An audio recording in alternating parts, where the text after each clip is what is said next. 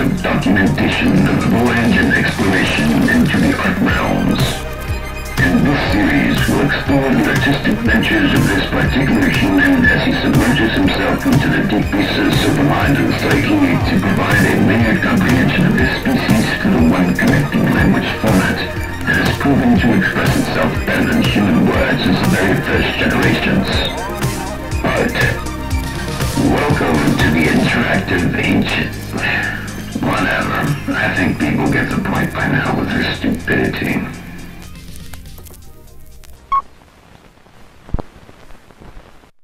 Hello and welcome to another video. This is I.A.M, where I am whatever the heck I want to be and I do whatever the heck I want. Or something like that. I don't know. I kind of keep forgetting what this whole channel is about. Or so, whatever. Either way, I'm back here with another one, doing a Photoshop, a digital piece here. Towards the end I make it more of a animated little GIF kind of thing. You can get the final result, you can check it out and have it posted on my youth's social meds. You can find it all there, and it's all also in the description below. And yeah, for this one I just kind of wanted to do something slightly different, and also going along with this kind of idea I had with the previous GIF I made. Either way, this one was pretty fun to make, and it's based off of the pseudonym that I came up with for like a side project band, which is the song that's playing in the background called The Talking Deadhead. And yeah, it's basically just a little animation clip for that. But either way, I thought it was fun to experiment with that fun little side project thing to, work with.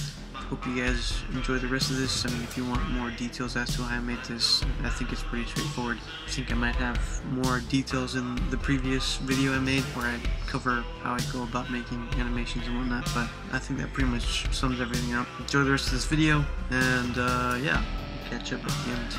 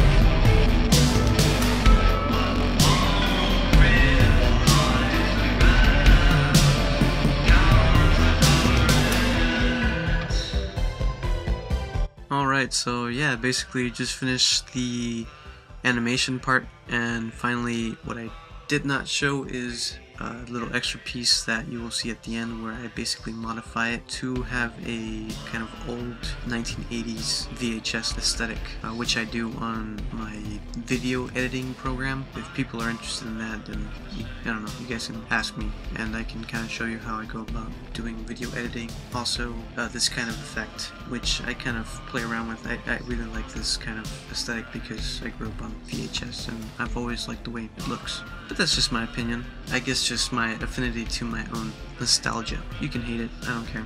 Either way, like I said, I'll be posting that on my social media, whatever you want to call it. So be sure to check that out, or be sure not to. I mean, who even gives a care? Till next time, have fun out there. The world is crazy, so make the most of it, or not. But in the meantime, as they say, your room is your oyster, right? You're an idiot. Tell me something I don't already know. Till next time.